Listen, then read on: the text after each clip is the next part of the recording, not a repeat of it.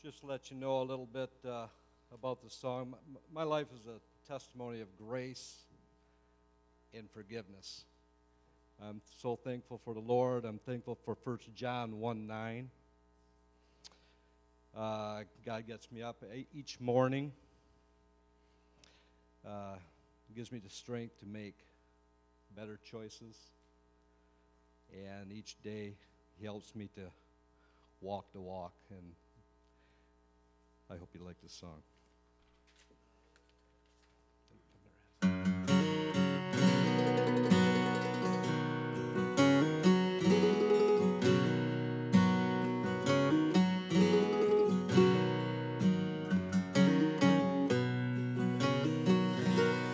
Everybody covets, and everybody lies.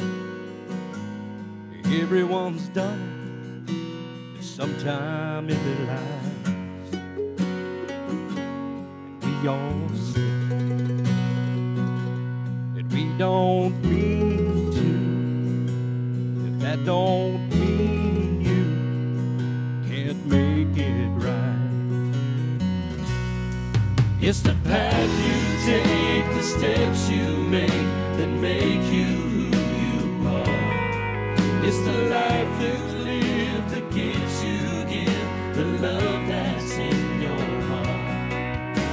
Just try to do the best you can to be a better man. You don't have to walk on water. How you walk on land.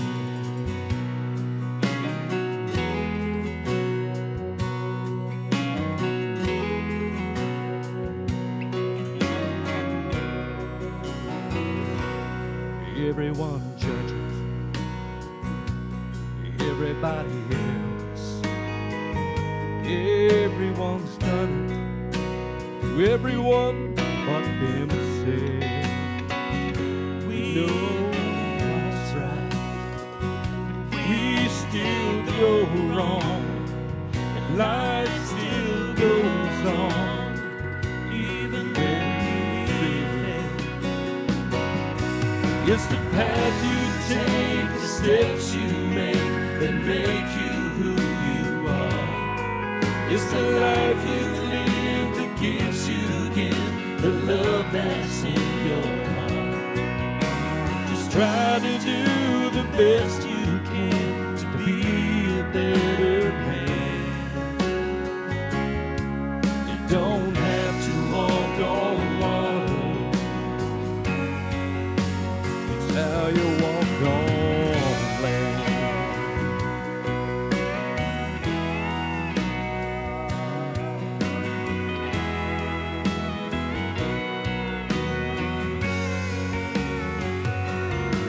It's the path you take, the steps you make that make you who you are. It's the life you live, the gifts you give, the love that's in your heart. Just try to do the best you can to be a better man. You don't have to walk on water. Oh, it's how you walk on the land.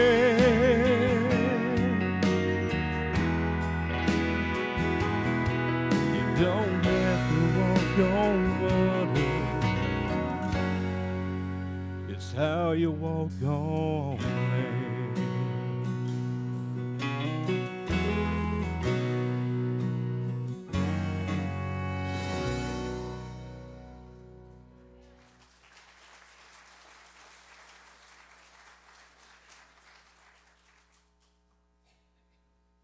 Thank you, Eric. We appreciate that. Very good. Those last two phrases will be ringing in our hearts and minds throughout the course of the day, and that's good. Heavenly Father, we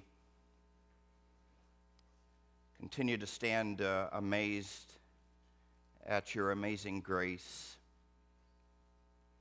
And oh, even in response to this song, oh, that we would be living faithful and godly lives for you certainly in every practical way pave the way for that. And God, even our study this morning certainly lends itself to that. And so, once again, our heart cry is that we would allow the Holy Spirit of God to do everything that he desires to do in our hearts today. Thank you for your word. Thank you for your grace. We offer to you our praise in Jesus' name, amen. Our study in Titus continues this morning. One more time, Paul, in chapter 3, verses 4 through 8, is re-impressing us with God's grace, God's unmerited favor toward us, especially as it pertains to our salvation from sin. Ephesians 2, 8, and 9 is a sister text and familiar to most of you. For by grace are you saved through faith, and that not of yourselves, it is a gift of God, not of works, lest any man should boast. Salvation, it's the miracle of miracles, the forgiveness of sins. Are you forgiven this morning? The salvation of a soul. Are you saved this morning? The true and total transformation of a life. Have you allowed the Lord Jesus Christ to transform your life, not only forgiving you of your sin, but making you a new creature? That and a whole lot more, as we have been seeing and reveling in, comes to us when we put our simple childlike faith and trust in the one and only Savior. I restate that you and I need Christ because of our sin. We all are sinners and fall way short of the glory of God. I restate that we need Christ and not something or someone else, for only Christ died for us. Only Christ bore the penalty of our sin on Calvary's cross. Only Christ shed his efficacious blood. Only Christ was buried. Only Christ rose from the grave. Only Christ ascended. Take a breath. And only Christ is coming again. The blessed gospel, the good news of Jesus Christ. If you are here this morning and you have not prayed to receive the Lord Jesus Christ as your own personal Savior, if you haven't, according to Romans 10:13, called out of your need on the name of the one and only Savior, then I'd encourage you to do that even now. Don't wait. It's the most important thing in all of life. And God is ready and able to save.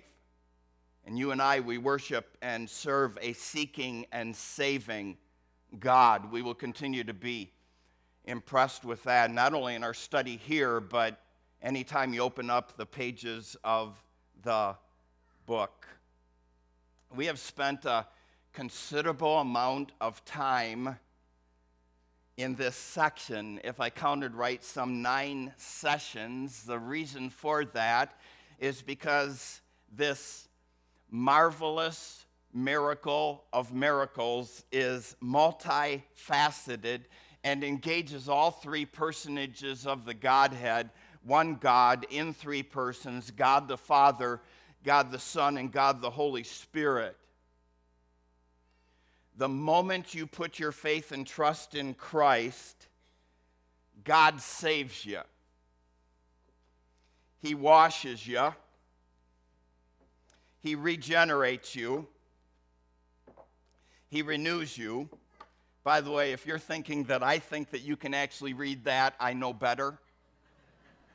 It's primarily for me. He indwells you. He justifies you.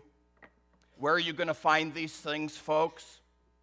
He makes you an heir. And he gives you hope. By the way, we continue to be impressed with this because it's in contradistinction from this world's wishing. And it's in response, it's a necessary response on the part of God's people, those who have been saved, that they would continue to exercise hope, God initially putting it in the hope of eternal life and are continuing to respond to God's promises and God's prophecies with hope, certain expectation that God will do what he has done, what he has said he will do. By the way, that ought to be our philosophy. You thought I was really flubbing there, but it wasn't quite as big of a flub as you think, because God actually expects that we will order our lives according to these expectations, and that our perspective on his promises and his prophecies is not only that they are good as gold, but they are as good as done. So a people, believe it or not, God anticipating and certainly paving the way for a people who are living as if God has already done what he said he will do. That's a sure word. By the way, I remind you again in passing that the word of God is forever settled in heaven. What an amazing work God has done in response to you simply exercising faith and trust in his Son. What an amazing, it is indeed the miracle of miracles that is instantaneously unfolded in your heart and life the very moment you turned from your sin and embraced the one and only Savior. And I, haven't done well, but if you could envision a tremendous edifice, a great wall that's been built by the work of God in your heart and life through salvation. For we have been reveling in the things that the Apostle Paul puts his finger on in connection with those great and gracious and merciful works of God that instantaneously unfolded in my heart and yours the very moment we put our faith and trust in Christ. But it certainly is not a complete list. In fact, for all of eternity, we will not only be reveling in, but exploring the blessed and gracious aspects of our salvation. There's nothing greater. So please envision a great wall in regard to the gracious work of God through his Son, the one and only Savior, in regard to salvation. But we have come to verse 8. And that's why I wanted you to see this. You can't read the words, but maybe you can see the object. Because I'm about to communicate to you, and I believe this strongly, that verse 8 is a capstone. Now, a capstone, by the way, let me get you a little bit further in your thinking. It's not only a capstone to our text, to this little section, the finishing touch, if you will, but I believe that has application, that it is a capstone even to this great and gracious and multifaceted work of salvation of God in your and my heart and life.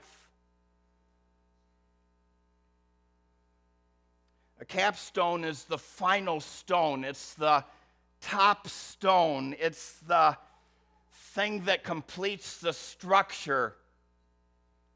It's the crowning stone. It's the finishing touch. And I propose to you that that's verse 8. And the powerful truth that we find in verse 8. Please understand this. This is the only piece that you and I participate in the placing of. When we talk about salvation, we know it's rich and free in Christ alone. God takes great pain in expressing to us, not once or twice, but time after time after time, that salvation is exclusively the work of God. You and I cannot work for our salvation. It is presented to us as a gift, and there's only one thing to do with a gift, and that is to receive. Sadly, most reject. Only one legitimate thing to do with it, and that is receive it. Every one of these pieces that make up this amazing, miraculous wall, if you will, relate exclusively to the work of God. To express that a little bit differently, and for understanding, we actually were passive. Now, please be careful and listen to what I'm saying. In regard to these things, we actually were passive. In other words, after believing, actually in conjunction with believing, God instantaneously did these things. And even though we're in the process of exploring them and reveling in them, these wonderful realities, it's interesting, again, that some of them we don't feel and some of them we don't even see.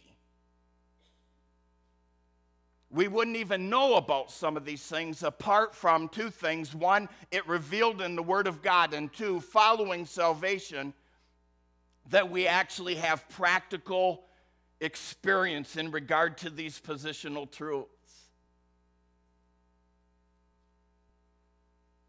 But the capstone, salvation, exclusively the work of God, not the work of men. Salvation, we actually are passive apart from believing, and believing, by the way, is not a work. Receiving is not a work. When you receive a gift for your birthday or at Christmas, it would instantaneously cease being a gift if you said, that's really nice, but I'd just soon work for it. No longer a gift.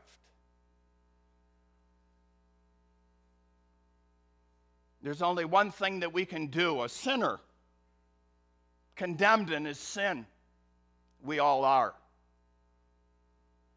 There's only one thing that we can do. There's only one thing that we must do in regard to salvation, and that is believe. Receive. And I restate, by the way, that if you have not received God's gracious gift of salvation, the gift of eternal life, the forgiveness of sin, I wouldn't wait. I would do it now. I would cry out to God even now.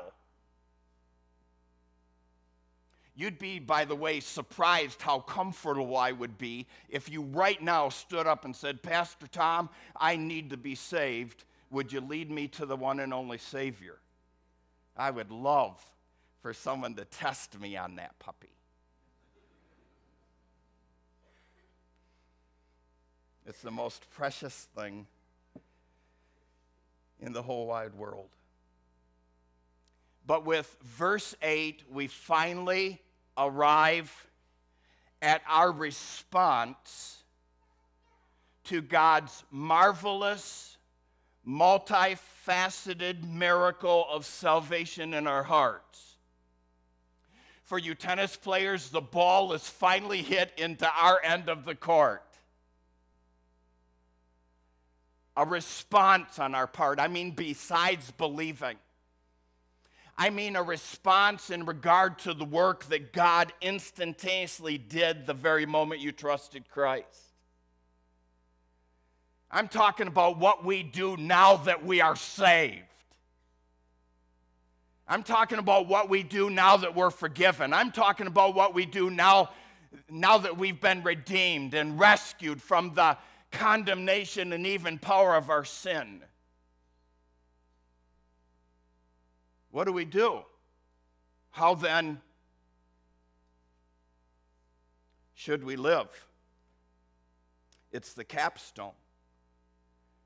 And believe it or not, it's single-fold. Thank you, God, again for the simplicity. Listen, salvation is simple and singular. That's why even a child can understand it. But did you know that after believing, our response to God's gracious work of salvation in our heart and life is also simple and single-fold?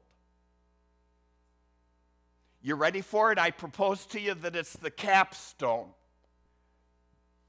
And again, this idea, God's been doing everything. And all we had to do is believe and receive. But that ought to have been building up something in the heart and life of the children of God.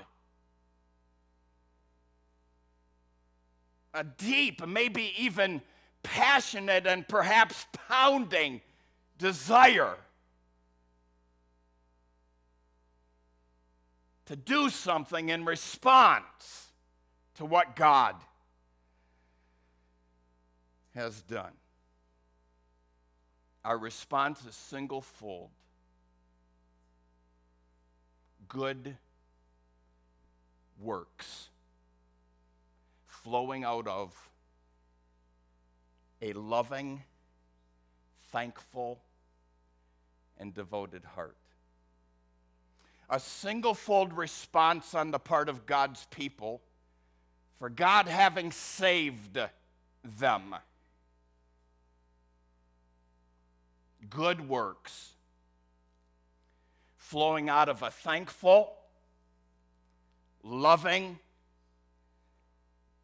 and devoted heart. Oh, we'll say it again in just a moment. Now, two initial observations. Can't even begin to tell you, by the way, and maybe I'll tell you now so that I don't forget to tell you later or don't get into some kind of awkward position, but I think we're going to be back with verse 8. I don't think you're going to be able to do the thing with one session.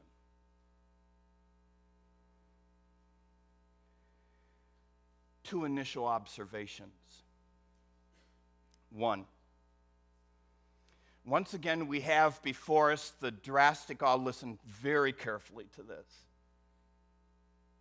Once again, we have before us the drastic distinction between true biblical Christianity and every single one of man's other religions. I don't want to say other, and every single one of man's religions. A drastic contrast between true biblical Christianity and man's religion. Religion says work, work, work, and maybe you can arrive. Religion says work, work, work, and maybe you can be saved. Religion says work, work, work, and maybe heaven. Religion says go, go, go, and then maybe you can come. And true biblical Christianity says come, and then you can go, go, go. And Paul's point here for God's people is that sadly and ironically, we might forget the go, go, go part. Been saved wonderfully, miraculously.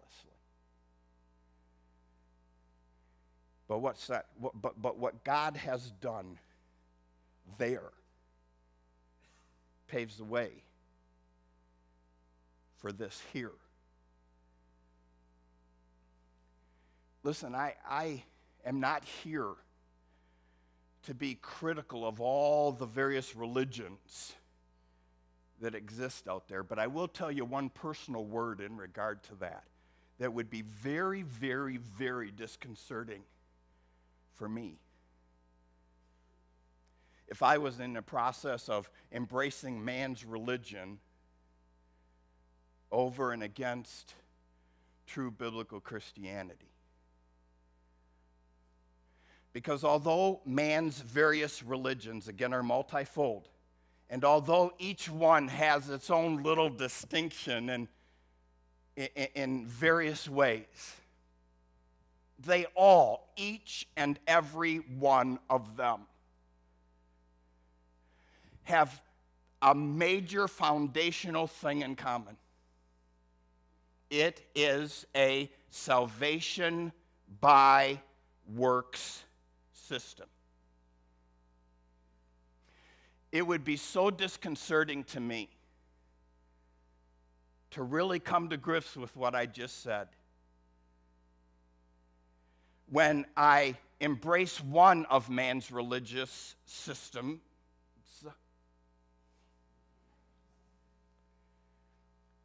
and with passion begin to order my life according to it, putting my so-called faith and trust in the thing, believing that you actually have to be one of these in order to truly be saved, only to know that there's system after system after system after system that is exactly like the one I'm embracing. A salvation by works system. Listen, Christian, you have absolutely nothing to be embarrassed about by putting total faith and trust in the one and only Savior. And listen, only true biblical Christianity. The first word out of the Savior's lips is come. Come and be saved. Come and be strengthened. Come and be satisfied. Come and be made secure. Why? So that you can serve. So that you can go.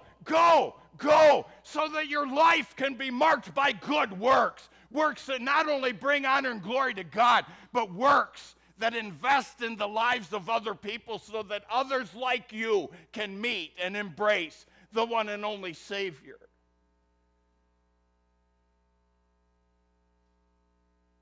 You have something that is, in the fullest sense of the word, unique in this world.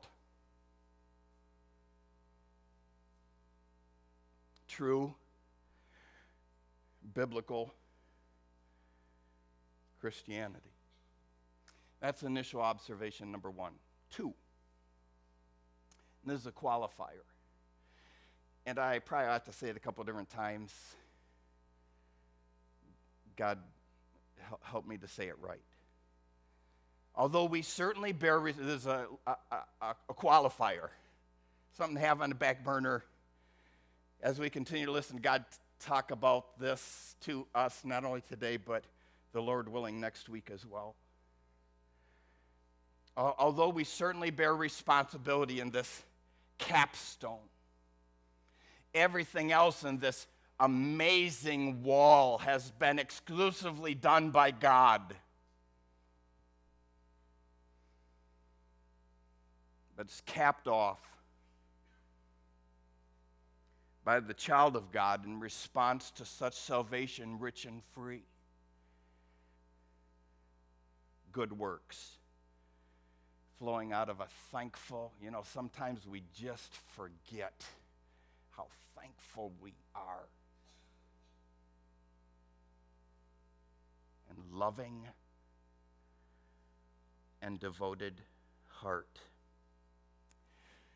Number 2, a qualifier. Although we bear responsibility in doing good works in response to salvation, and even in our bearing responsibility for good works as a response to the great and gracious work of God in our lives through the miracle of salvation, even then, and even with our good works, we are completely and totally dependent upon the Lord Jesus Christ for the strength that we need in order to faithfully perform the good works and the motive we need in order to be proper in that all-important realm only comes through a vital relationship with and dependency upon your one and only Savior. Salvation isn't the end. How many times have we said it? But it's the beginning of a great life, a wonderful adventure, where we don't set aside trusting Christ as we did at the moment that we were saved, but rather we learn to trust Him more and more practically day by day.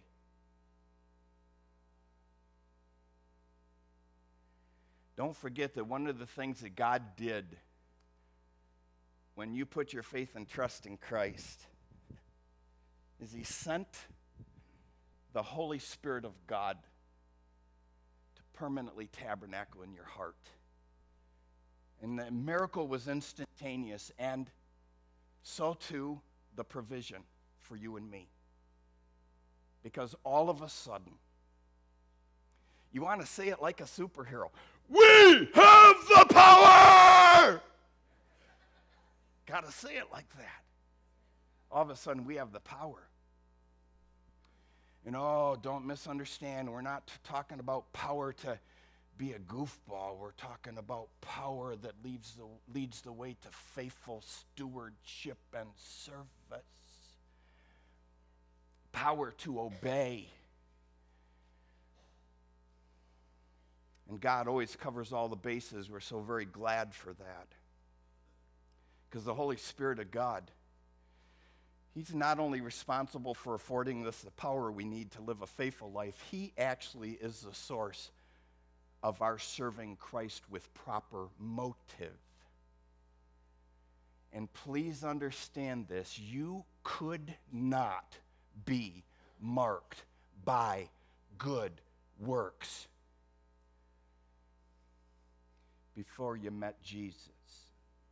Hebrews 11:6 says, without faith it is impossible to please God. But the miracle of salvation has equipped you and me to now live the life, Christian life, that Christ calls and commissions and commands us to live.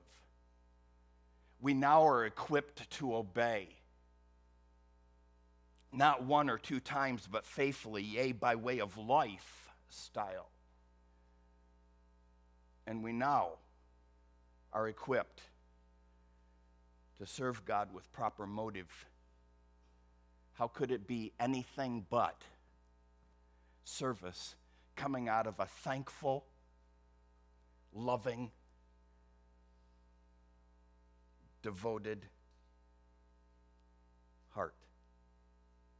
Did you know, among the myriad of reasons why God saved you, is this?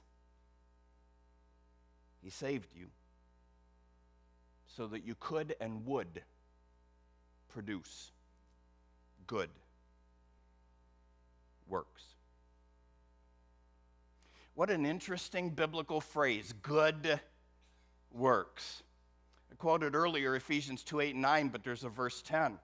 Ephesians 2:8, for by grace are you saved through faith, and that not of yourselves, it is a gift of God, not of works, lest any man should boast. For we are his workmanship, created in Christ Jesus unto, guess what, class? Good works, which God hath before ordained that we should walk therein. It's a pervasive thing throughout the whole Word of God. Matthew 5:16 certainly comes into play when we think about this biblical phrase, good works. Let your light so shine before men that they may see your good works and glorify your Father who is in heaven.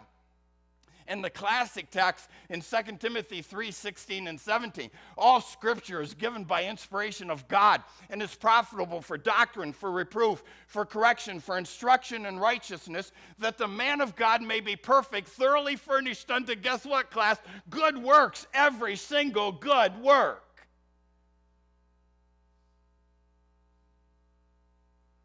Christ says, come and be saved. Come and be equipped. And then go. And do. But alas, again, sadly and ironically, some of us may have forgotten the go part.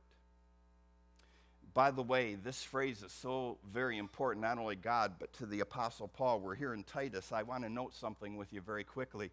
This is the third time in this tiny little epistle that we have this phrase from the Apostle Paul. Let me just note that with you very quickly. Back in chapter 2 and verse 7. In all things, showing thyself a pattern of good works. Take a look at verse 14. Who gave himself for us that he might redeem us from all iniquity and purify unto himself a peculiar people, zealous of good works. And then we have our text, of course, Titus 3 and verse 8. This is a faithful saying, and these things I will that thou affirm constantly, that they which have believed in God might be careful to maintain good works. And Paul still isn't done, for he uses the phrase again in verse 14. And let ours also learn to maintain good works. Man, is this important to God. And by the way, it's no mistake that the Holy Spirit of God in the Word of God ties our sense and feeling of security to the necessary and proper response to God having saved us. Namely, good works flowing out of a thankful, loving, and devoted heart. Here's the question. Coming back next week, right? Coming back? It'll be our lowest attended service in a long, long time.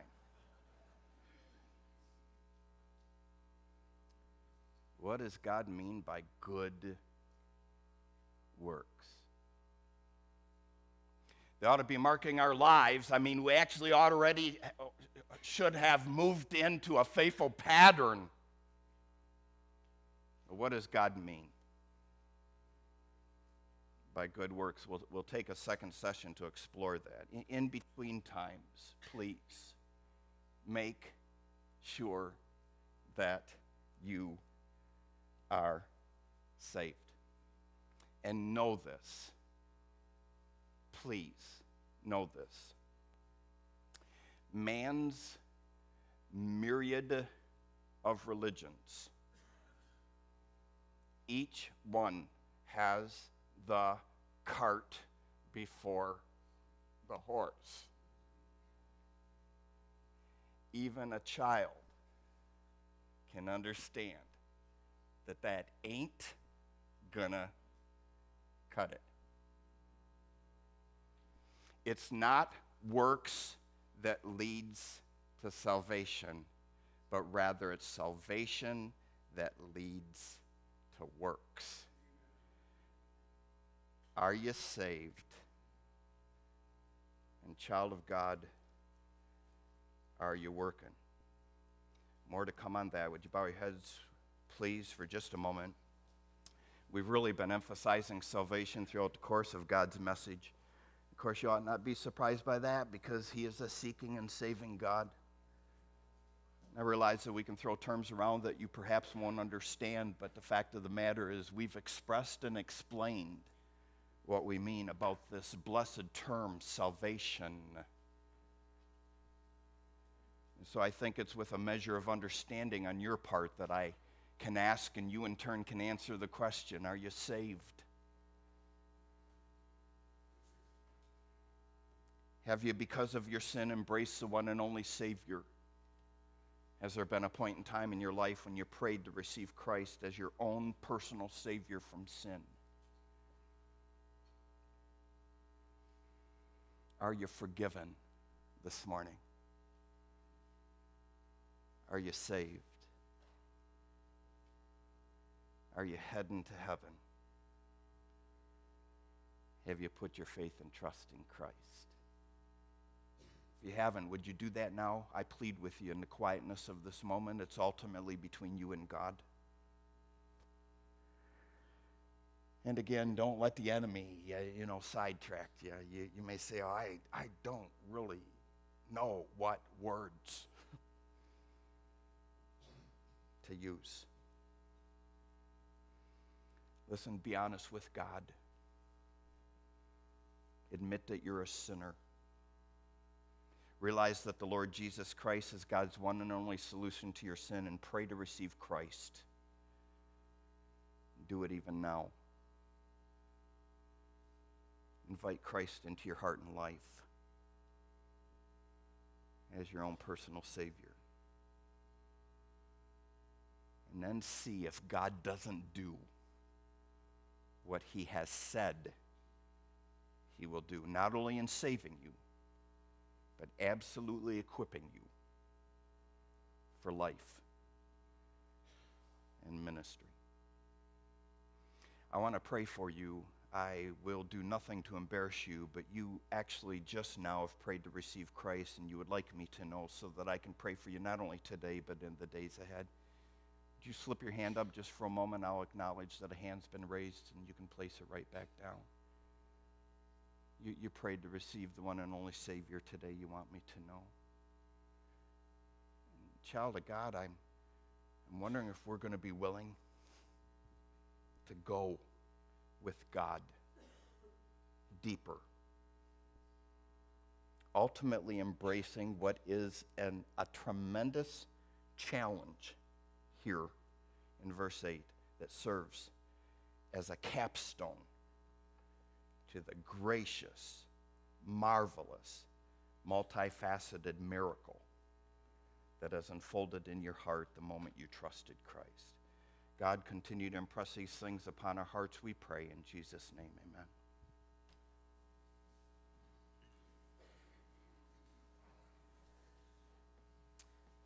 Trusting God for salvation and then living for him. The song that came to mind was 454, Trust and Obey.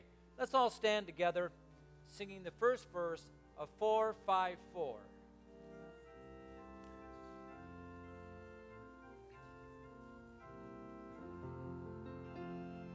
When we walk with the Lord in the light of his word, what a glory he sheds on our way. While we do his good will, he abides with us still, and with all who will trust and obey. Trust and obey, for there's no other way to be happy in Jesus, but to trust and obey. I've asked Brother Kenway to please close us in a word of prayer. Our loving Heavenly Father, we come to the close of our morning worship service, thanking the Apostle and the Holy Spirit of reminding us of the wonderful salvation and all of its facets available to us on the basis of faith alone. And we thank you and praise you for your love and mercy and grace extended to each of us. And we do ask that as we leave this service that we will be challenged anew and afresh to serve you and to allow God, the Holy Spirit, to empower us to accomplish works that would bring honor and glory to your name. Travel with each one through the hours of the afternoon. Bring us back to this service tonight, and we'll thank you. In Jesus' name we pray. Amen.